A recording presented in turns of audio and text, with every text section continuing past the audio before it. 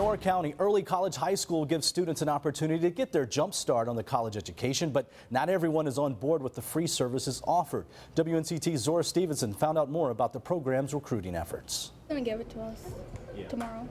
That's what she did last time. We're kind of the best kept secret in Lenoir County. That secret is Lenoir County's Early College High School. I have no idea what I would be doing right now if I hadn't went to early college. Smikul Patel and Lindsay Turner are two products of the program.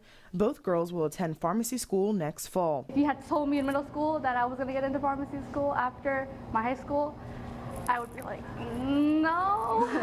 Both Patel and Turner are in their 5th year of early college.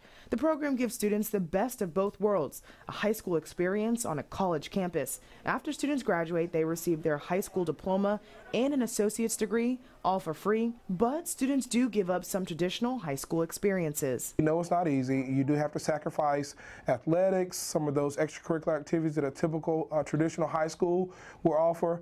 But in return, you get 2 years of college at no cost. The program has been in Lenoir County for 8 years, and while classes are always full, Principal Nicholas Harvey wants more people to apply. We're looking for students that have good character and that have dedication and passion. Harvey says Patel and Turner are just one example of the many success stories the program has produced.